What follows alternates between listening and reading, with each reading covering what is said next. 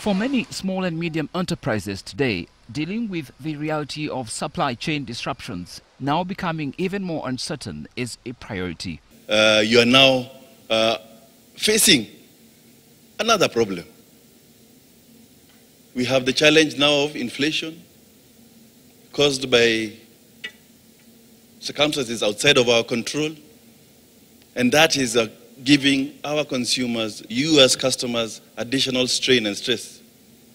But through all that, I think the vein of wisdom that has come through from all of you is that you must find a way to survive and to ensure that your business continues through the difficulties. Uncertainty that has now prompted a double down on investments in technology to ease growing pressures on markets. Of course, everybody has been affected by inflation.